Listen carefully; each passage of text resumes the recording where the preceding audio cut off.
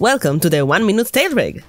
Load your file. You only need one layer. A simple straight tail works great. Create an automatic mesh using deformation heavy.